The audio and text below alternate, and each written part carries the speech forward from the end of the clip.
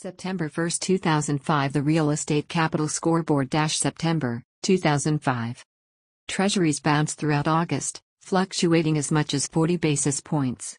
Even after the Fed raised rates for the 10th consecutive instance, rates finally settled about 0.25% lower.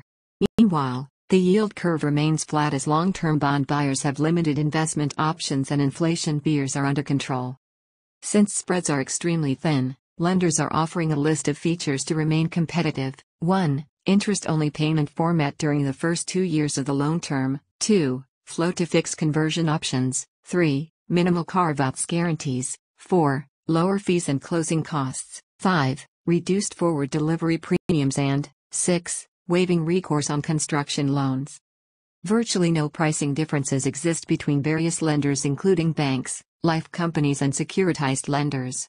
Generally speaking, life companies offer the most competitive structures on forward delivery loans and prepayment provisions. Banks reign with construction lending programs and securitized lenders offer highly structured programs based on maximum leverage.